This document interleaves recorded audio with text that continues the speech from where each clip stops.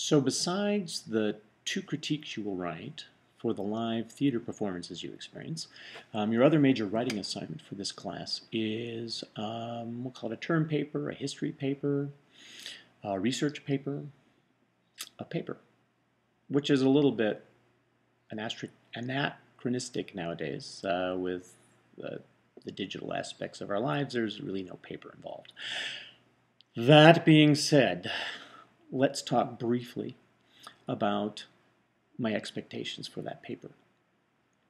If you read the guidelines, they're relatively open. I invite you to explore the different periods of theater history that are covered in Part 2 of our textbook.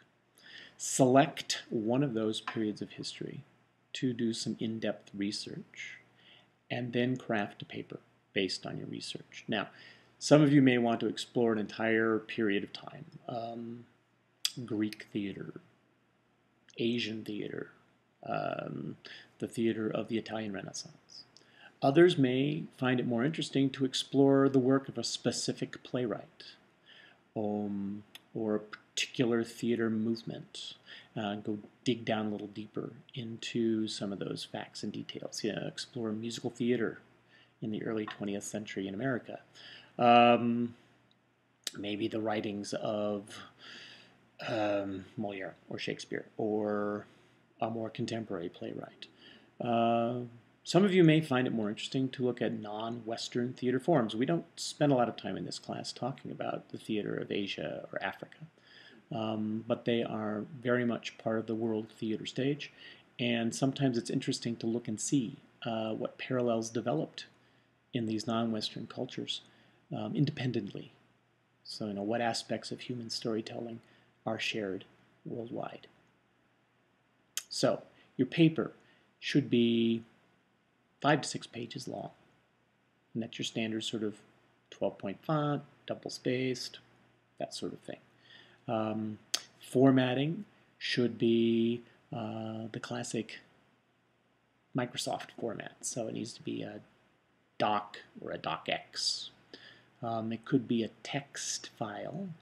But if you're using something like Pages, right, if you're a Mac user, please save it as a doc or a docx. If you're using WordPerfect, or even if you're using Microsoft Works, please, please, please save it as a DOC or a docx, because D2L has issues with how it processes these documents for me to read at the other end. You're going to save all of the work you turn in to the Dropbox, and there'll be a Dropbox slot for each written assignment. And there you go. If you have any questions, throw them out there.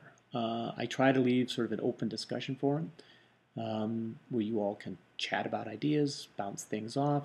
You can email each other as well inside D2L. It's a closed circuit, so you can't email out of D2L to the wider world, nor can you email into D2L from an outside email account. It's a closed circuit.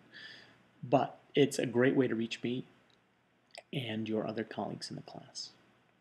I look forward to reading your papers, and I will try to give you timely response.